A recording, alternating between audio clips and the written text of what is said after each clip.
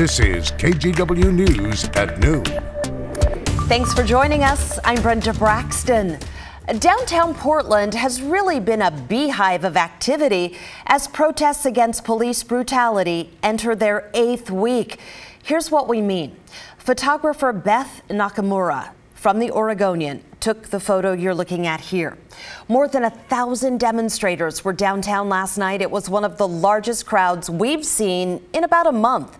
Later in the night, we saw new clashes with police reporting protesters spray painting the federal courthouse. Some people also used hammers and crowbars to pry the plywood off of boarded up windows. Police say protesters also lit a fire near a door on the courthouse. Federal officers used tear gas, flashbangs, and other munitions to try and disperse the crowd. There were also these peaceful protesters. It's time for us to show up and just be a part of this. Those local dads are now joining the moms that we've seen at the protests. The dads who organized this are wearing the orange, and last night they marched from the waterfront to the federal courthouse and the Justice Center. Many told us this was their very first time coming downtown to demonstrate. I love our country, and I'll fight to protect it. And if that means showing up and being a part of this peaceful movement, it's the least I can do. A lot of the dads that we spoke to say they condemned the violent acts by some of the protesters and called for demonstrations to remain peaceful. In response to the presence of federal officers in Portland, Mayor Ted Wheeler is sharing this open letter to Attorney General Bill Barr and Acting Department of Homeland Security Secretary Chad Wolf. Wheeler calls for the immediate removal of the president's Rapid Deployment Unit and also asked for a congressional investigation into its tactics against demonstrators. Mayors from Seattle, Atlanta, Chicago, Kansas City, and Washington, D.C. co-signed that letter. President Trump is defending the federal officers and praising their actions here in Portland. In the meantime, the Department of Homeland Security is planning to send 150 officers to Chicago and possibly other cities with Democratic leaders. Oregon senators and members of Congress are trying to stop that. They're introducing a bill to prevent the administration from deploying federal forces in American cities. Oregon's Attorney General also suing several federal agencies for their use of force and for allegedly arresting people without probable cause. Now to your coronavirus coverage today. The U.S. reported its first confirmed infection 6 months ago today. In that time, we have seen the huge economic impact on our communities and businesses. Today, top Democrats are meeting with White House leadership to negotiate a relief bill. As Tracy Potts tells us, there are some big disagreements on how much to spend and the best way to help Americans. Hammering out a deal to stop coronavirus, fix the economy, and help Americans who haven't had a paycheck in months. We're going to make sure that we don't pay people more money to stay home than go to work. Treasury Secretary Steve Mnuchin opens talks with Democrats today on Republicans' trillion-dollar stimulus, including extending extra unemployment, which runs out next week. President Trump wants to fatten workers' wallets by cutting payroll taxes. It doesn't make any sense when so many people don't have a payroll right now, first of all. The president may cut funds to the CDC for testing and tracing the virus. Republicans are focused on stopping lawsuits and paying states to reopen schools in ways that are as smart, safe, and data-driven as possible. Today, President Trump resumes daily coronavirus briefings. I think it's a great way to get information out to the public. He's trailing Joe Biden by double digits. He has no idea what to do. He's zero. It's only one thing he has in mind. How does he win re-election? His own political crisis in the middle of a national catastrophe. President Trump shifting strategy on those daily briefings as polls show most Americans aren't satisfied with how he's dealing with this crisis. Tracy Potts, NBC News. We talked to the Multnomah County Health Officer about the COVID situation here. Dr. Jennifer Vine says the county reported 120 new cases over the weekend, and that is a record high. The problem is multifaceted. She says the feds aren't delivering testing equipment and supplies fast enough. And contact tracing is going slowly because once people get tested, it takes a while to get the results back. Here's how Dr. Vines describes the federal response. I would say at this moment, if there is a specific national strategy that is forward-looking, I am not aware of it.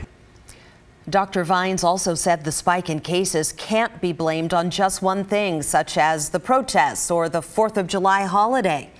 She says it's likely caused by people getting out and doing more things socially or returning to work. California has canceled all high school sports statewide until at least January, and Oregon and Washington could follow that lead. This comes as coronavirus cases increase across the country. Oregon leaders are set to make an announcement about high school sports this Friday. Washington has already canceled all summer practices and could decide to cancel sports in the fall. Well, we will find out in just a few hours whether home delivery of beer and wine is here to stay. The Oregon Liquor Control Commission will vote on it this afternoon.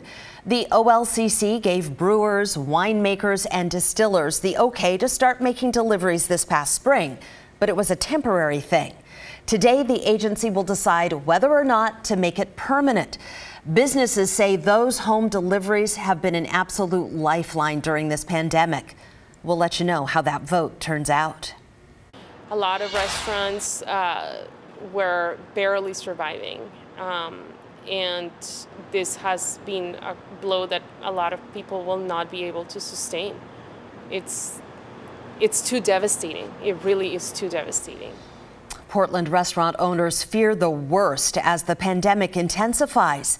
They worry about what another shutdown could do to business and really the industry as a whole. Morgan Romero talked to them about navigating takeout, dine-in, or both during our new normal. Let's face it, this virus isn't going anywhere. In fact, cases are only continuing to surge. A lot of restaurant owners in Portland, like Renata's owner in particular, are fearful that the county will have to go back and close in-person dining. And if that's the case, Portland's restaurant scene may never look the same again. This is all I've done my entire life. On the Central East Side, Sandra Arnrich uses food to bring joy to people's lives. Especially when times are this hard, people need to find comfort. She chose to fire up the oven and reopen Renata for limited dine-in out on this patio. But what happens come cooler months when she can't seat people outside and COVID cases keep climbing? I don't know how comfortable I personally am working in an enclosed room with the heater going and people in it, in a 400-degree oven going and everybody wearing masks. Say worst case scenario, state leaders decide to shut Multnomah County down again. Then what? I'm sure that we will adjust in some way or maybe just take a break. It's a potential reality a lot of restaurant owners, I would say that we're still in stage 0. Like Jinx's Courtney Holbert, have to plan for. I'm almost positive it's going to happen. And I think that we've been building our model around that potential. If I had done dine-in and had to go back, it would be not only financially devastating, but emotionally, psychologically, personally damaging, and for the staff as well. A few yards away, Yakuza owner Dana McGurland says if Multnomah County shuts down again, any chance of keeping restaurants open goes out the window. It's going to be hard for people to go back and forth. Like if I go back, I think I probably will close my doors. This is our time to capture any kind of revenue this summer. And I think come September, we're going to see so many places that just really cannot continue. Many of her employees still don't feel safe. People are still not feeling comfortable coming back to work. For that reason, Le Cave wine bar owner John Howes didn't pop any bottles once regulations rolled back. It just seems like a lot of effort to be punched in the face again. And he doesn't plan to anytime soon. It's just not worth risking somebody's grandmother to make $25 on a glass of wine.